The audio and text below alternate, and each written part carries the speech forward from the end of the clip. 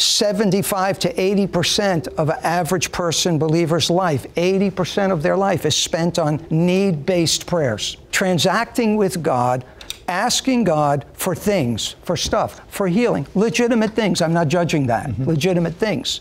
But what it does, I realize, and the Lord showed me, that it breeds, nurtures a needy spirit. So we can never be free and move into the life of abundance. It comes against thankfulness, because when we come into a transformational realm, where we're no longer dictated by our needs, do you know what happens? No. Thankfulness, gratitude, pleasure. Everything you see begins to take on a different look.